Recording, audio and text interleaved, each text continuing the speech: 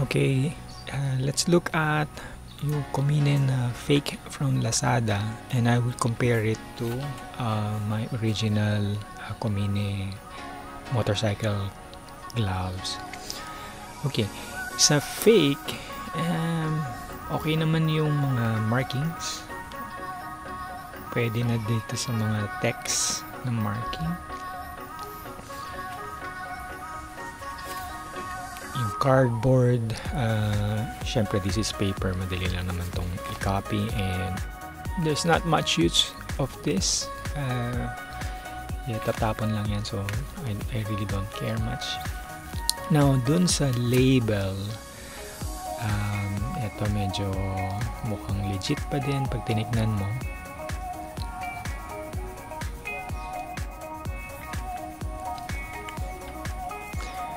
And then when you compare this with the original,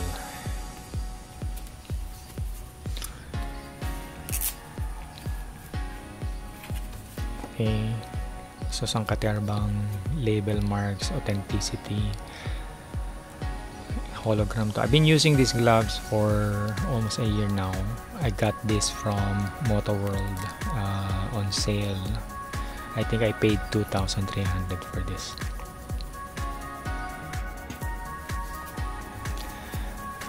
Yung authenticity marking sa original, wala dun sa fake.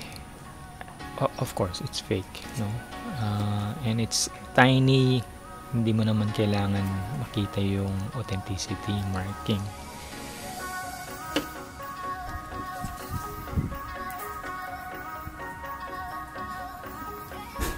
Okay. Yung fake, so yung fake, makikita natin yung 3D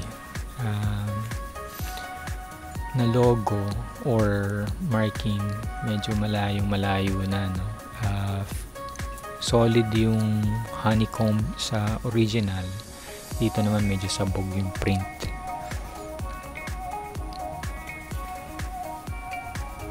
These are not exactly alike. I just want to compare yung mga markings niya, how to spot a fake sa legit. Pero I know this is fake already, kaya I'm just letting you know what to spot on if someone is trying to scam you to buying an original. Now, yung Velcro, they're very identical.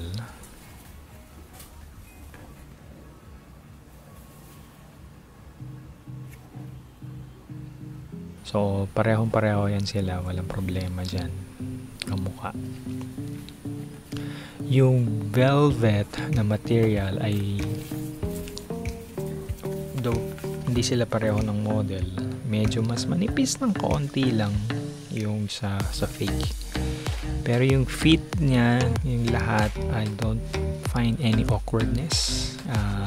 Pati yung mobile thingy sa finger, responsive naman siya, as you can see here.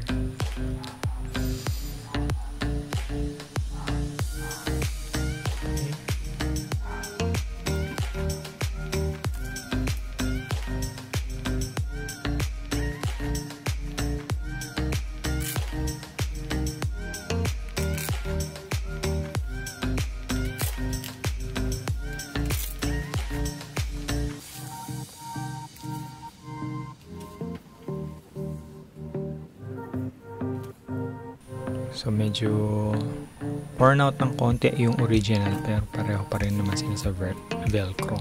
That is the pull tab. Okay, that is the feature that I like on the Komine gloves.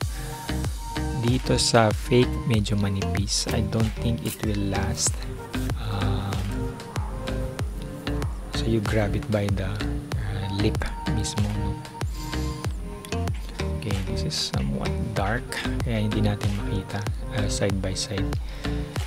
Manipis yung sa fake. This is leather sa original.